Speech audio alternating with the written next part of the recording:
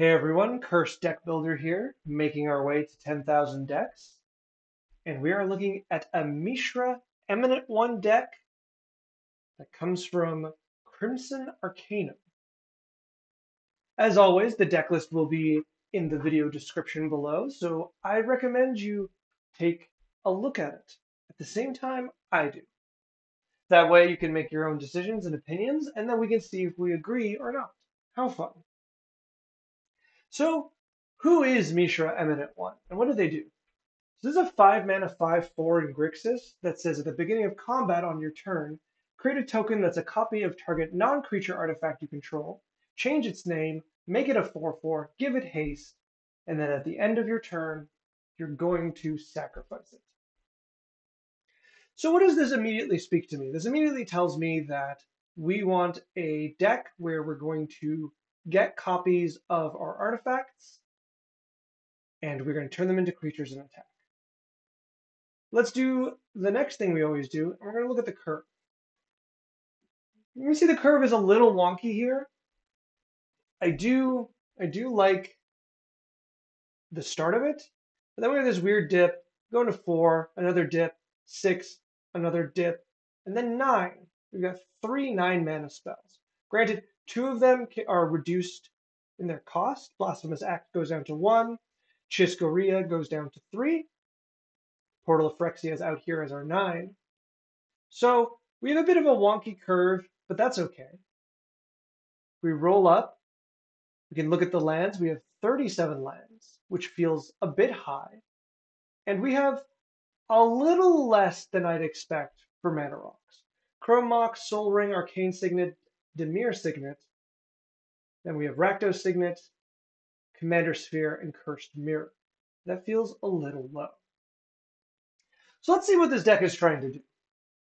With something like Mishra Eminent 1, we're going to do a bit of a floor to ceiling test, right? What is the floor of this card? Well, the floor of this deck card is that it doesn't do it. But let's think of a much more reasonable floor, considering we are in an artifact deck. We should almost always have an artifact ready to be cloned.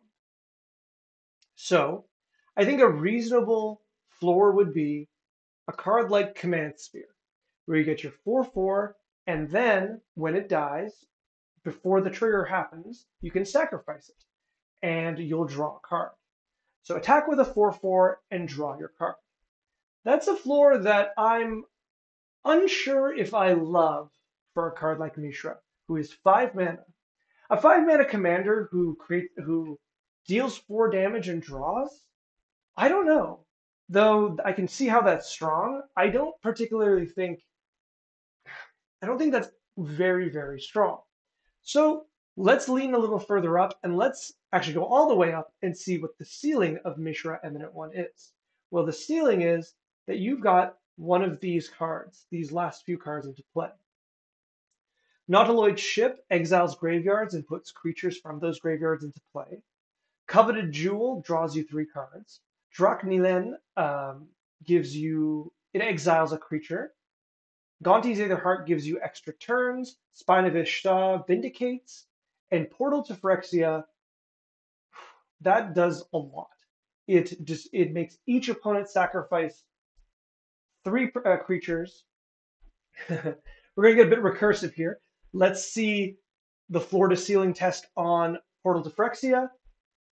I would say an adequate floor is this creature. You play this and you get 4 creatures sacrificed, and the ceiling is like 12 creatures. This is fantastic. So at its ceiling, Mishra with Portal of Phyrexia is an incredibly, incredibly powerful effect. You have a commander that just made a copy of one of the strongest cards in your deck and has destroyed the board for your opponents. So what do we do here? We've noted the ceiling and we've noted the floor. How do we adjust in a deck like this to ensure that we get the results that we want? So there's a few things we can do. The first thing would be is it doesn't hurt to drive up the floor a little bit. Going to Ooh, I love that it's in caps. I can't spell prophetic, but there it is. Let's take a look at Prophetic Prism, for example. Prophetic Prism is one of those cards that fixes your mana, but it ETBs and draws you a card. Guild Globe, I believe it is. Guild Globe does something similar, where it changes your mana, but once again, enters the battlefield, draws you a card. Golden Egg does the same thing, draws you a card. And a little lower, Chromatic Star, if I could spell it, let's go to English. Chromatic Star, when it dies, it draws you a card. All of these are good, I think. They aren't fantastic cards, but not only do they replace themselves when they come into play, that if you need to make a copy of them with Mishra, it's fine. It's you get a card back at least. We've made the floor a little more consistent. It's not as good as the floor being Ichor Wellspring or Mycosynth Wellspring. The problem is their very specific effects are very difficult to emulate. There's not a lot of cards that do this exact thing of having both triggers on ETB and dying. So it's a bit harder to do that. In the same way that I'd love the floor to be Wishclaw Talisman, because that means you'd get a hasted creature that can tap into your card every turn. That's really good. And so, however, Wishclaw Talisman is not a card that is easy to emulate, so you're not going to have extra copies. So those can't be the floor. So the first thing we can do is raise the floor from Command Sphere to at least on ETB with a few of these cards. So that's one direction we can take it, but I will admit it is not a fun direction. It is kind of the boring one, where we just get a bunch of cyclers and improve our deck that way. You know what I would like to do? I would like to play with Portal to Phyrexia. That's the whole fun of it, right? You're putting this deck in together so that you can clone Portal to Phyrexia. We have a bunch of other clone effects, such as Machine God's Effigy and Phyrexian Metamorph, effects that have a way to get this portal to go. And we have a few ways to cheat that in. We want this to be one of like the perfect cards in our deck. So why not, instead of trying to raise the floor to meet the ceiling, why don't we make the ceiling a lot more easier to reach? I want to put in Unmarked Grave, and I want to put in another card that I'm sure you're familiar with. It's called Trash for Treasure. Trash for Treasure says sacrifice an artifact and then reanimate an artifact. So we actually already have this here on Goblin Welder and Duretti as his -2. I would like more of it. I would like, I would like as many different effects that do Trash for Treasure. I believe there's a blue one, it's like Argavian something.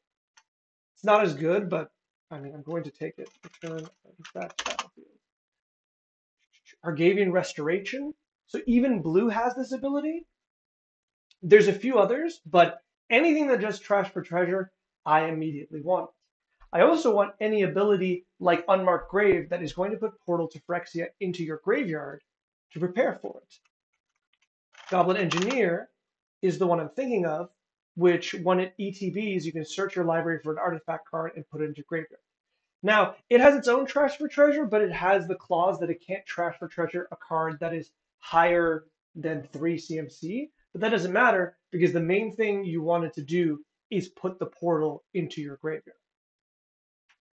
This would be the direction I would take the deck in, right? I want to make that ceiling consistent, so I want every time to get Portal to Phyrexia into play, and I want that just to stick around. And I want to make copies, keep the board clear.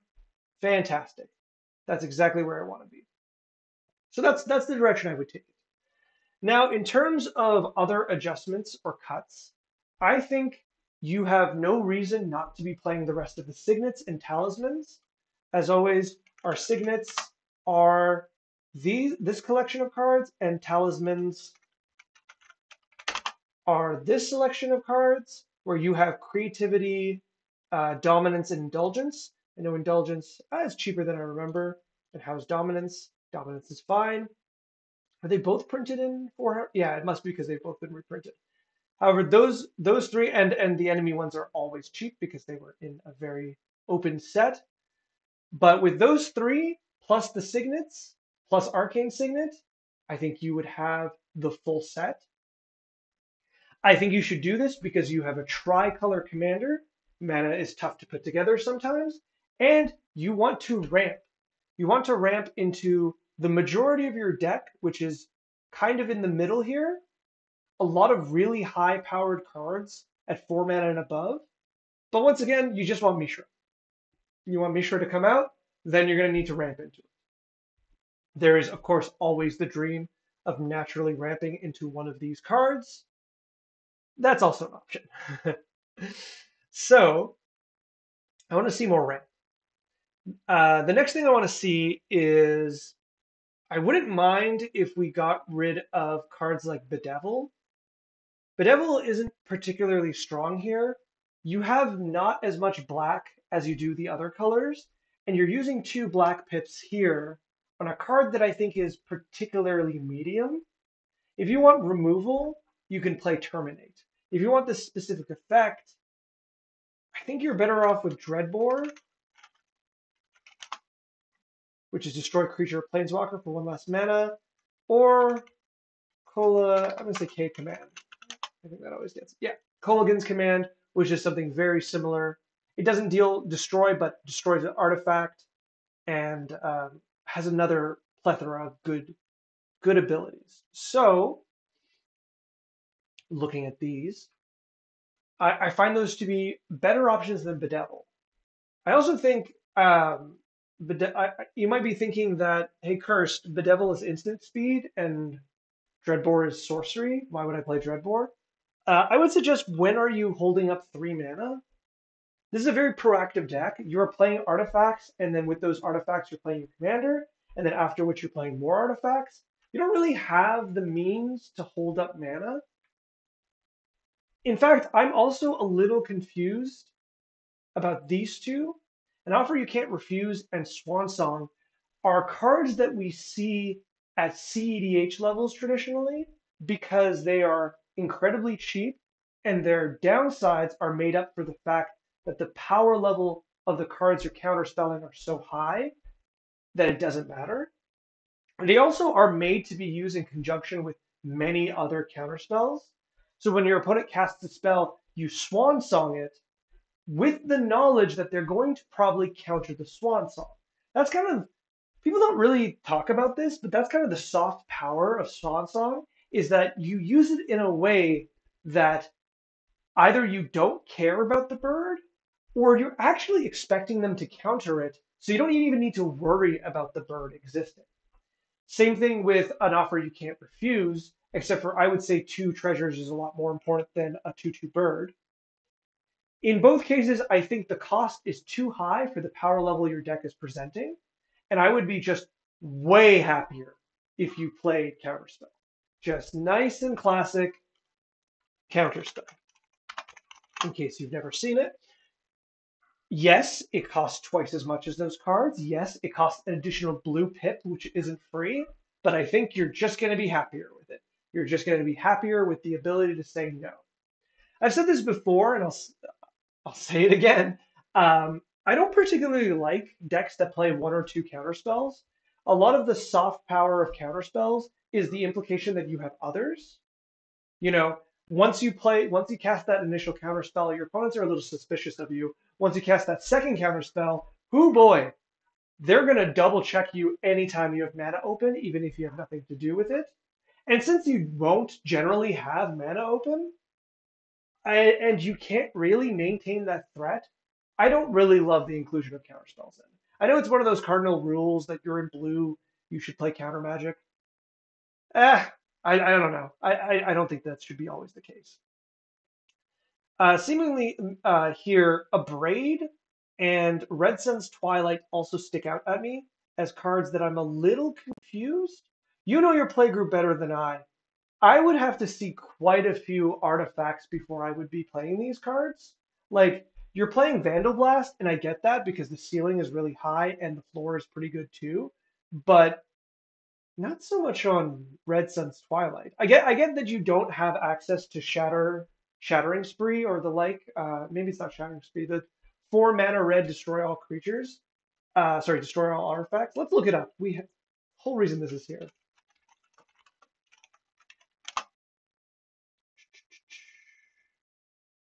It is Shatterstorm. I understand that you can't play this card, but are your opponents playing enough artifacts that it's really worth it to play Red Sun's Twilight? I'm just unsure. Yeah. Faithless Looting, I didn't initially, when I first looked at this deck, I wanted to take this out instantly because Faithless Looting is a very bad card when you're playing it fairly. But if you follow my suggestions and go for a Trash the Treasure kind of side plan to get Portal of Phyrexia in, then you can absolutely keep this card. It's very, very good. And I have one more suggestion, and I think this is a fun one. I want you to play Obeka because you're already playing the, where's the time thing? Sundial of the Infinite. Play Obeka. She does the same thing. She doesn't cost mana, so you don't have to hold up mana. So that when you create your clones for the turn, at the end of the turn, when they're triggered to die, you just end your turn. Bam, you get to keep it. This enables a lot more of the cards that have not ETBs or sacrifice effects to be worth it. For example, being able to actually get the upkeep triggers to Portal Phyrexia is really great. I'm trying to think of an example. There's not really as much examples. Most of them you've done well to want them to die. Being able to keep Aether Spellbomb actually is pretty good because then it maintains the threat of its existence, where you could at any point bounce something. I really like that. So Obeka does let you keep some of the stronger cards, but much more importantly, it lets you keep 4/4s. I think that's really the reason you're doing that. Keeping extra 4/4s is great. It's just going to push your board ahead. And should they all be cards such as, where are they, the Wellsprings? Then when they inevitably do die from a board clear, you get to reap the rewards after. I think that's generally what I have to say about this deck. I think the curve is a little strange, but a lot of that is fixed by adding mana rocks. Because I can see there's a bit of 1 and 3. There's a bit missing here, and 2 goes up high, but I don't think that's really a problem. You're an artifact deck. Every subsequent mana rock you play is better for you. In the same way, 37 lands feels really high. Traditionally, we play a lot of lands in decks that want to play a land every turn, right? Through like extra land plays in green, or by the fact that they're drawing many cards to guarantee the land drops. But you're neither of these things, and you are an artifact deck. So I just want you to play more mana rocks to even out this section. And remember, if nothing else, those mana rocks are just 4/4s, and I don't think that's a bad floor. Overall, I like this deck. The last thing I'll say, I keep looking at Wurmcoil Engine. I'm unsure. You have enough clone effects that I'm okay with it, but it does feel particularly weak next to all of the other cards. Like Marionette Master, if you can clone that, you are so much happier to do so, right? Like 2 Marionette Masters, and you're basically protected from every board clear forever. So, well, exile notwithstanding. But otherwise, like I'd prefer that. I'd prefer to clone a lot of these cards, but Wurmcoil isn't it.